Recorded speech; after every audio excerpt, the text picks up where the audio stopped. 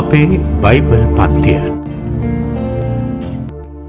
ප්‍රේමවන්ත දරුවනේ, ඔන්න අද දවසේදීත් ඔබත් සමග ඒකාත්මික වෙමින් ඔබේ නිවහනට මා ගොඩවදින්නේ අප සමිදානන් වහන්සේගේ වදන් ජුවාම් සුභාරංචියේ ලියා ඇති පරිද්දෙන් ඔබත් සමග බෙදා ගන්නටයි. ඉතින් මේ වන විටදී අපි සාකච්ඡා කරමින් සිටින්නේ බෙතෙස්දා පොකුණ අසල සුවපත් කිරීමේ සිදුවීමයි. දැන් මෙහිදී ගියවර අප ඔබට සඳහන් කළ පරිද්දෙන් අපේ ජීවිතයේ බෙතෙස්දාව අපි කෙසේ සකසාගත යුතුදැයි ඔබට අපි අනාවරණය කොට ඔබව ඒ සඳහා යොමු කළා. අද දවසේදී එහි තවත් එක යොමුවක් මෙන්න මේ වදන ඇතුලේ ඔබ වෙත රැගෙන එන්නයි අපේ සූදානම. ආදරණීය දරුවනේ, ඇදහිල්ල විශ්වාසය යනු කුමක්ද? ඇදහිල්ල විශ්වාසය යනු දෙවි සමිදානන් වහන්සේ හා උන්වහන්සේගේ ක්‍රියාකාරීත්වයන් මාගේ ජීවිතය මත සියලු කාරණාවලදී මා සිතන්නා වූ මා සැලසුම් කරන්නා වූ සියල්ලට වඩා මගේ ජීවිතයට බලපාන බව ඇදහීමයි විශ්වාස කිරීමයි. දැන් බෙතෙස්දා පොකුණ අසල කොරා සුවපත් කිරීමේ සිදුවීම තුළ අනිත් පැත්තෙන් ගලාගෙන එන වාක්‍ය වන්නේ තේරුම වන්නේ ඇදහිල්ල හා විශ්වාසයයි. ඇදහිල්ල හා විශ්වාසය පිළිබඳව කතා කරද්දී මේ කොරාගේ පැත්තෙන් නැත්නම් මේ අසනීප වූ ව්‍යර්ථ වූ පැවැත්මක් ඇති කෙනාගේ පැත්තෙන් බලනකොට ඔහු තමන්ගේ පැවැත්මට වඩා දෙවිඳුන්ගේ පැවැත්ම කෙරෙහි අති ප්‍රබල ගැඹුරු විශ්වාසයක් ඇති බව අපි අදහ ගන්නවා. දැන් මෙහිදී මේ විශ්වාසය මේ පුද්ගලයා තුළින් ගෙන හැර පෑමට අප සමිදානන් වහන්සේයි උත්සුක වන්නේ. දැන් බෙතෙස්දා පොකුණ කලඹන විටදී දේව දූතයෙකු විසින් එහි බට පළමු තැනැත්තා සුවපත් වන්නේ යන ඇදහිල්ල ඔහු තුළ තිබුණු නිසා ඔහු වසර ගණනක් තිස්සේ අද මට මේ අවස්ථාව ලැබේවිය යන ඇදහිල්ලෙන් හා බලාපොරොත්තුවෙන් යුතුව රැඳී සිටියා. අප සමිදානන් වහන්සේ එය දුටුවා. ඒ ඇදහිල්ලට ඒ විශ්වාස කිරීමට උන්වහන්සේ ප්‍රතිචාර දැක්වුවා. ඒ ප්‍රතිචාර දැක්වීම අප සමිදානන් වහන්සේ අපේ ඇදහිල්ලට දුන් තෑග්ගයි. මෙනයින් බලන කල මා ආදරණීය දරුවනේ, ඔබට ඇදහිල්ල විශ්වාසය යන්නෙන් කුමක් නම් අදහස් වෙන්නේද කියා වටහා දීම අතිශය වැදගත් කාරණාවක් කොට මම දැන් සලකන්නටයි යන්නේ. ඒ අනුව මා ආදරණීය දරුවනේ, මං ඔබව රැගෙන යනවා පාවුලුතුමන්ගේ අත්දැකීමට. පාවුලුතුමන්ගේ අත්දැකීමට අනුකූලව ඇදහිල්ල විශ්වාසය කියලා කියන්නේ නොදකින්නා වූ දේ පිළිබඳව ඇත්තා වූ විශ්වාසයයි. දැන් විශ්වාසය ඇදහිල්ල යනුවෙන් මා ඔබට වචන දෙකක් කිව්වා. එනම් විශ්වාසය යනු නාමපදයක්. විශ්වාස කිරීමේ ක්‍රියාපදය තමයි ඇදහිල්ල. ඇදහිල්ල ක්‍රියාවෙන් පෙන්වන්නට ඕන. දැන් ඒ පිළිබඳව යම් විග්‍රහයක් ඔබ සමග ගත කිරීමටයි විග්‍රහයක් කිරීමටයි මාගේ සූදානම. අපි කොයියම් ආකාරයකදී වත් අපේ මනසට අපේ බුද්ධියට අපි විශ්වාස කරන දේට හේතු අපි හොයනවා. හේතු විරහිතව අපි විශ්වාස කරන්නේ නැහැ. මානව බුද්ධියට, මානව ඥානයට, විඥාණයට ගැළපෙන පරිද්දෙන් එය අපිට තේරුනේ නැත්නම් අපි එය අදහන්න උත්සාහ කරන්නේ නැහැ. එක දිනක එක මිනිසෙකු ඔන්න දැන් ඇවිදගෙන යනකොට කන්ද මුදුනට කන්දක් නගිනකොට පය ලෙස්සා රෝටා බිමට වැටෙන්න පටන් ගන්නවා. බිමට වැටෙන මේ මිනිසා මුලක එල්ලෙනවා. මුලක එල්ලුණු මේ මිනිසා දෙවියන්ට මොර දෙනවා. ස්වාමිනී, මා ගලවා ගත මැනව. මේ මිනිසාගේ පෙරැත්තේ නිසා දෙවිඳුන් මේ මිනිසාට කතා කරනවා. කතා කරලා අහනවා, ඔබව දැන් බේරා ගනීවිය කියා ඔබ විශ්වාස කරන්නේහිද? මේ මිනිසා මුලක එල්ලී ඉන්න මේ මිනිසා දෙවිඳුන්ට පිළිතුරු දෙනවා, ඔව් මම විශ්වාස කරනවා. ඔන්න එවිට දෙවි සමිඳුන් මනුෂ්‍යයාට කියනවා, හොඳයි එහෙමනම් විශ්වාස කරන්නේ නම් නුඹ මාව ඔය ඉන්නා තත්වයෙන් මුදවා ගන්නට මට පුළුවන්ය කියා ඔය අල්ලාගෙන ඉන්න මුල අත හරින්න. අල්ලගෙන ඉන්න මුල අත හරින්න. මා ආදරණීය දරුවනි, අල්ලාගෙන ඉන්න මුල් අත්හැරීම තමයි විශ්වාස කරන්න, විශ්වාසයේ ගමන ඇතුලේ පළවෙනි පියවර.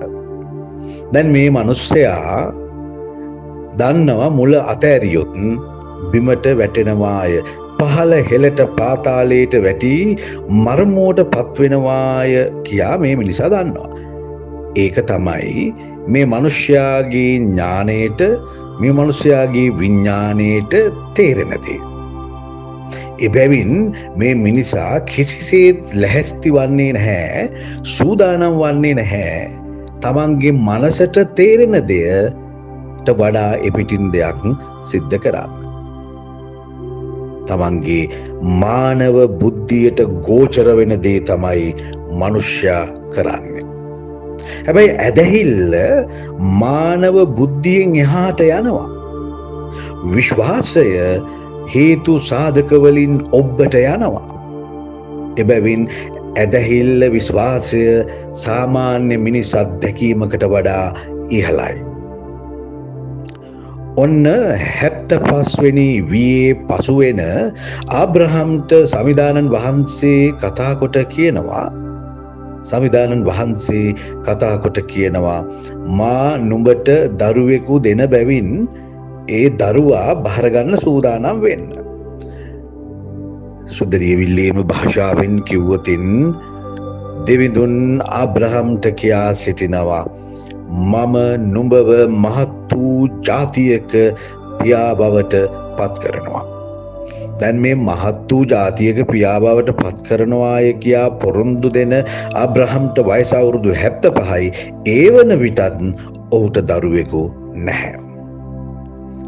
මා ආදරණීය දරුවෙනි, ඔන්න අවුරුදු 10කට පස්සේ ආබ්‍රහම්ට අවුරුදු 85දී අර දෙනවයි කිව්ව දරුවව නොලැබුණු නිසා ආබ්‍රහම් තමන්ගේ සැලැස්මක් හදාගන්නවා. ඒ සැලැස්මට අනුකූලව ආබ්‍රහම්ට දාව ඔහුගේ දාසියගේ කුසෙහි දරුවෙකු පිළිසිඳ ගන්නවා. මගේ සැලැස්ම තමන්ගේ සැලැස්ම දෙවිඳුන්ගේ සැලැස්මයයි ඔහු අදහාගෙන විශ්වාස කරගෙන ඒ කටයුතු කරනවා. දරුවෙකු ලැබෙනවා. ඔන්න ඔහුට ඉස්මායිල්යයි නම් තබනවා. ඉස්මායිල් සමග පොළොවේහි ආබ්‍රහම් අවුරුදු 14ක් සැරිසරනවා. දැන් වයස අවුරුදු 99යි ආබ්‍රහම්ට. ආබ්‍රහම්ට කතා කරන දෙවිඳුන් කියනවා, මම දෙනවයි කිව්ව දරුවා ලබා ගන්න සූදානම් වෙන්න. දැන් මුලදී නම් දරුවෙකු නොහිටින විටදී දරුවෙකු දෙනවයි කිව්වහම ඒ පිළිබඳව විශ්වාස කිරීම නොකිරීම සාධාරණ හේතු තියෙනවා. දැන් දරුවෙකු ඉන්නවා. දැන් කියනවා ඒ දරුවා නෙමෙයි දෙනවයි කිව්ව දරුවා. වෙන දරුවෙක්ව දෙන්න දෙවිඳුන් ලැහැස්ති බව අඟවනවා. ආදරණීය දරුවෙනි, මෙන්න මේ ආකාරයෙන් අපට පැහැදිලි වෙන කාරණාව තමයි දෙවිඳුන්ගේ සැලැස්ම තුළ ආබ්‍රහම් තමන් විශ්වාස කරනවාය අදහනවාය කියා තමන් අතී තියෙන හේතුව සාධකය පවා අත්හැරීමෙන් තවමත් කුසේ නැති දරුවා වෙනුවෙන් පොළවේ ඉන්න දරුවව අතහරිනවා. එතකොට මානව හේතු වලට අනුකූලව අපට පෙනෙන දේ අතහැරලා නොපෙනෙන මානයක දෙවිඳුන්ගේ ක්‍රියාව විශ්වාස කිරීම ඇදහිල්ල හැටියට අපි විශ්වාස කරනවා. එහි අපූරු කතන්දරය වෙන්නේ ආබ්‍රහම්ට දරුවෙකු ලැබීම නොවෙයි. ජීවිතයේ අයිතිකාර ස්වාමියාණන් වන දෙවිඳුන්ට ආබ්‍රහම්ට දරුවෙකු දෙන්න පුළුවන්. එක මහලොකු කතන්දරයක් නොවෙයි. ආබ්‍රහම්ට දරුවෙකු දෙන්න පුළුවන්. දෙවිඳුන්ගේ පැත්තෙන් ආබ්‍රහම්ට වයස අවුරුදු 200ක් වුණත් දරුවෙකු දෙන්න පුළුවන්. නමුත් ප්‍රාතිහාර්ය තමයි තමන්ට අවුරුදු 100දී දෙවිඳුන්ට දරුවෙකු දෙන්න හැකියයි ආබ්‍රහම් හේතු විරහිතව ඇදහීම විශ්වාස කිරීම ඒ අනුව කටයුතු කිරීම. මා ආදරණීය දරුවෙනි, ඇදහිල්ල එවැනි අත්දැකීමක්. රතු මුහුද ළඟ ඊශ්‍රායෙල් සෙනග ඉන්නවා. පිටුපසින් අධිරාජ්‍යයක හමුදාව අවි අමෝරාගෙන මහා සේනාවක් පැමිණෙනවා. මේ සෙනගට ඊට විරුද්ධව ප්‍රතිවිරෝධීව සටන් කරන්න විදිහක් නැහැ. තියෙන්නේ එකම විකල්පයයි. එක්කෝ සටන් කර මියැදීම, එහෙමත් නැත්නම් මුහුදට පැනලා මැරෙන්න යාම. ඔය දෙකෙන්ම වෙන්නේ එක ප්‍රතිඵලය. නමුත් තුන්වෙනි විකල්පයක් ඇදහිල්ල ඇතුලේ සිද්ධ වෙනවා. හිතන්නේ නැති දෙයක් සිද්ධ වෙනවා. ඔබ අත දිගු කරන්න මුහුදට දිගු කරනවා කීකුරුව. ඇදහිල්ලේ ඊළඟ ක්‍රියාකාරීත්වය තමයි කීකුරුකම. දෙවිඳුන්ට ඉතා කීකුරුව දෙවිඳුන්ගේ ක්‍රියාකාරීත්වයට අවනත වීම. ඒ අවනත වීම අතිශය වැදගත් කාරණාවක්.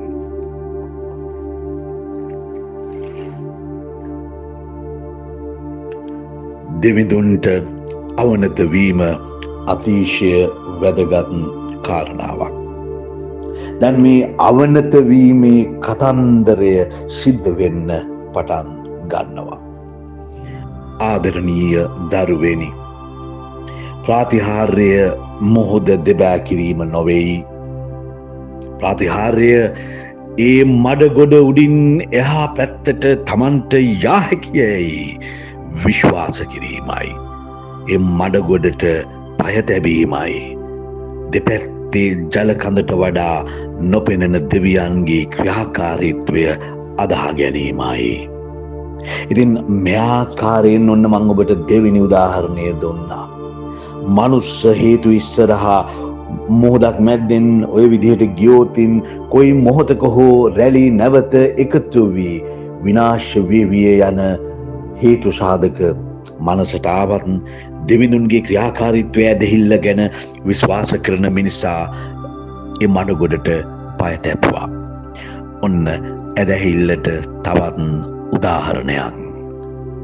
ප්‍රේමවන්ත පුතේ, ප්‍රේමවන්ත දුවේ, දෙවිඳුන් බලාපොරොත්තු වෙන ක්‍රියාව වන්නේ උන්වහන්සේව විශ්වාස කරන විටදී හේතු කොන්දේසි විරහිතව උන්වහන්සේව අදහා ගැනීමයි.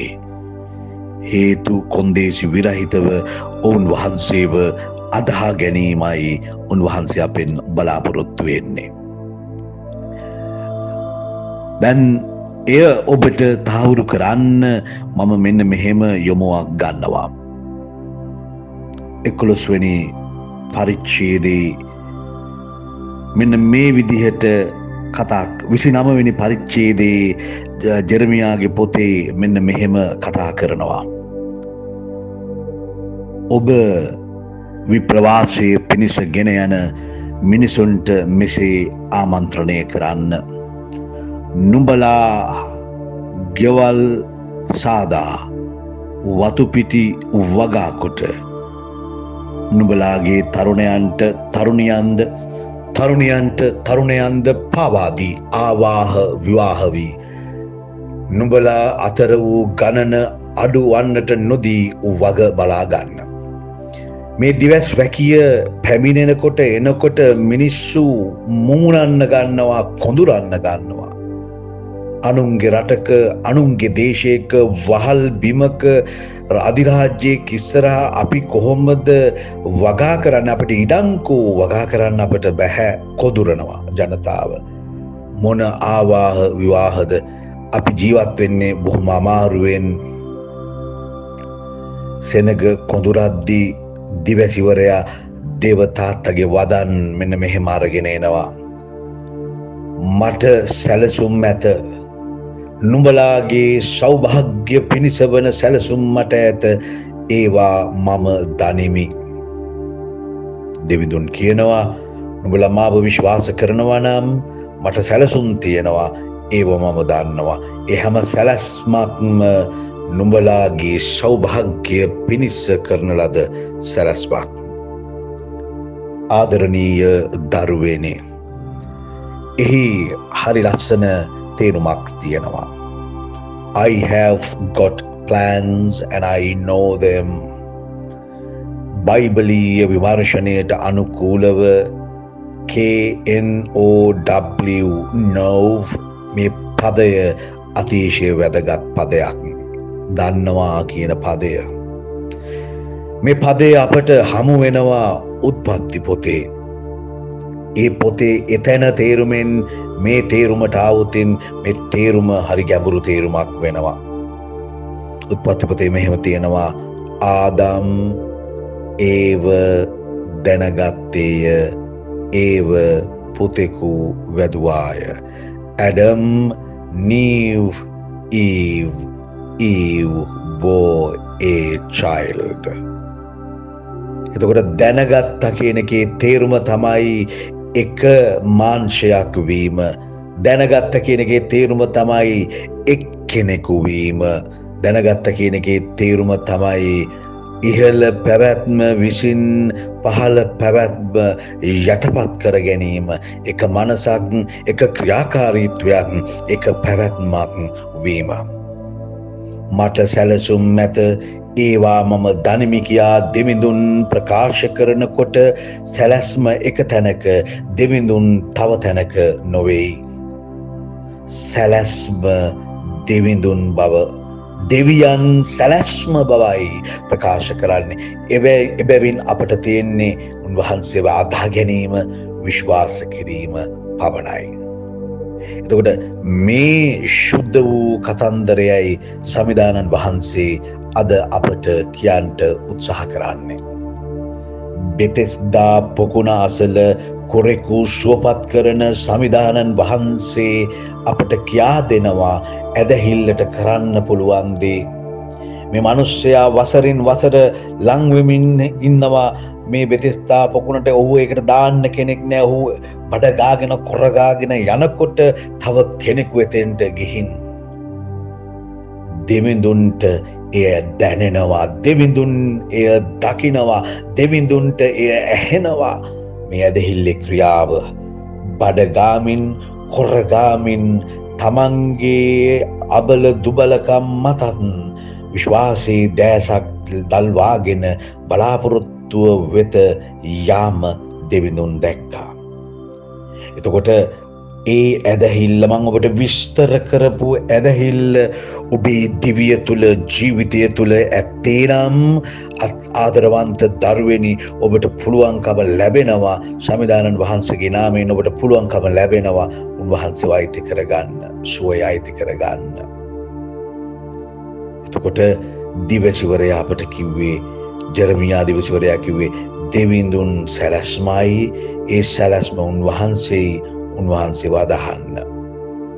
ඔය ඇදහිල්ලේ අති ගැඹුරුම තැන තමයි අල්ලන් ඉන්න තැන් අත්හැරීම. සියලු මුල් ප්‍රතික්ෂේප කිරීම.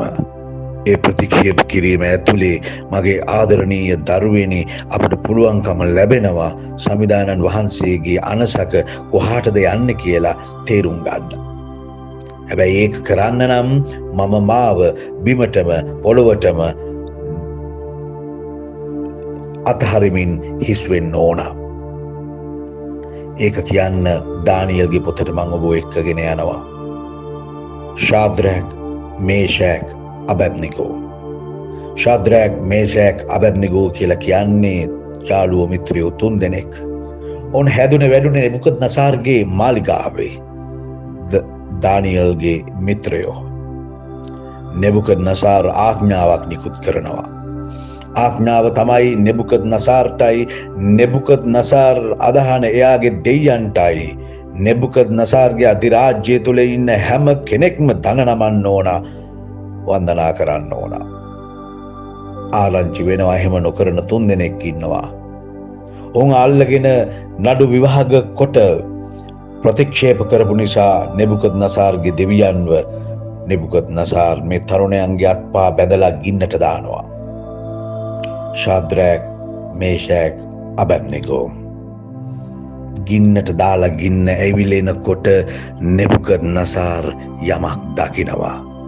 මෙන්න බයිබලීය වදන්. ශාද්‍රක් මේෂක් අබෙද්නිගෝ යන දෙදෙනා බැම් වලින් බැඳ ගින්නට හෙළනු ලැබුවෝය. එවිට නෙබුකද්නසාර් කතා කොට අප බැමි වලින් බැඳ ගින්නට හෙළනු ලැබුවේ තිදෙනෙකු නොවේද? එහෙත් මට සතරවෙනියෙකු පෙනේ. සතරවෙනියා පෙනුමෙන් දේවදූතයෙකු වැනිය.